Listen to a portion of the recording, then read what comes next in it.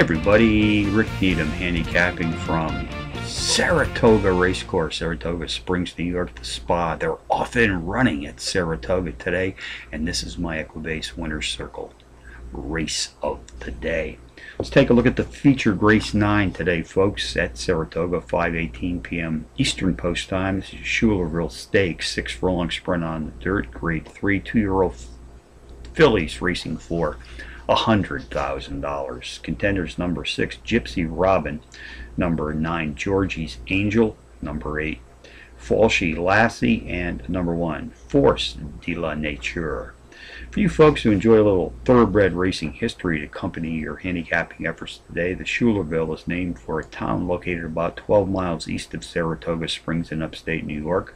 General Philip Schuyler is one of the 4 generals of the American Continental Army.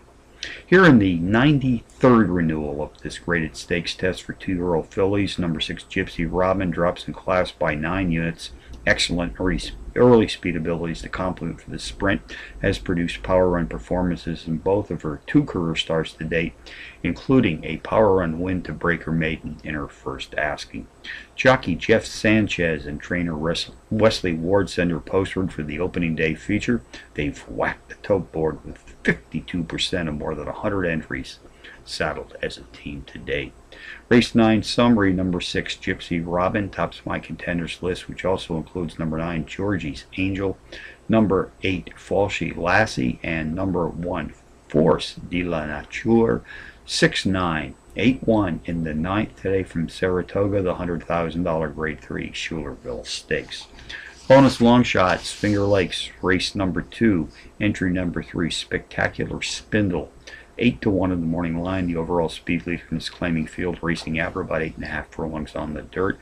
Mountaineer Park, race 5, entry number 2, Consolidator Gal, 6-1 in the morning line, takes the cluster up by 2 units.